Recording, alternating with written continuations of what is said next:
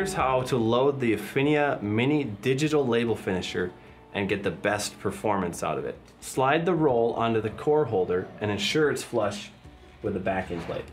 Tighten this knob to secure the media. Thread the media through the front of the rubber rollers right here. Once it's through, tighten it down with this locking lever.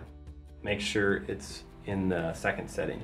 Now, your lamination loads in much the same way as your labels. Just slide it onto the upper core holder offset from the backing plate by just enough so the laminate does not extend beyond the edge of the label stock. This is why laminate is typically at least a 1/4 inch narrower than the media. Before you tighten the knob, pull the lamination down. Make sure it is centered and do not extend past the edges of the media, and press it down.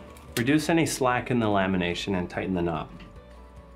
Next, we'll use the forward media button right here to advance the media far enough to feed into the plotter.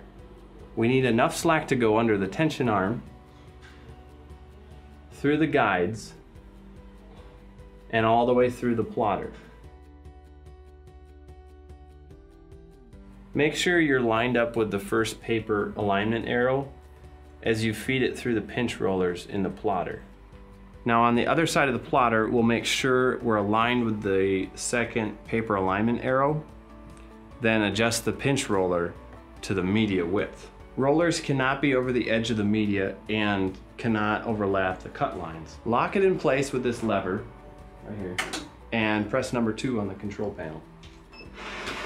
The head will detect the width of the media and you're good to go. So from here we need to step back for a second to adjust the tension.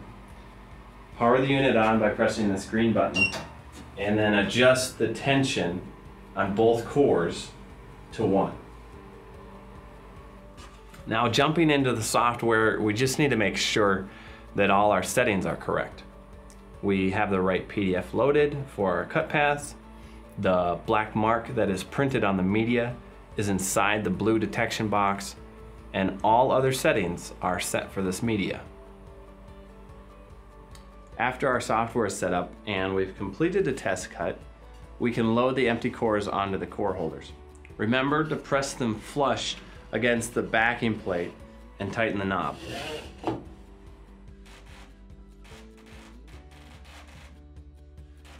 Once we've completed our test cuts, we should have enough media to thread past the slitter near the end.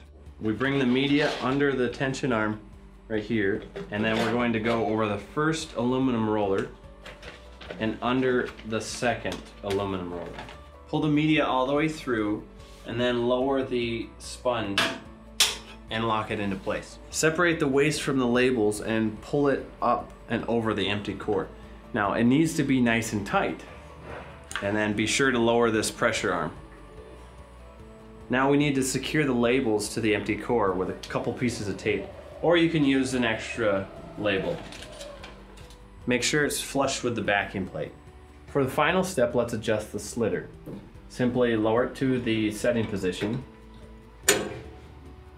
adjust the slitter, then lower it to the cutting position. There are 2 back slitters underneath the matrix remover that can be set to remove excess material from the sides of the media.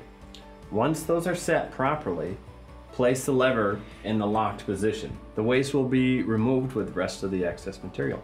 At this point, remove the first output core and use cores cut to the final width of the media or slightly less. Now that everything is set up, ensure both modules are turned on. Now you're ready for production.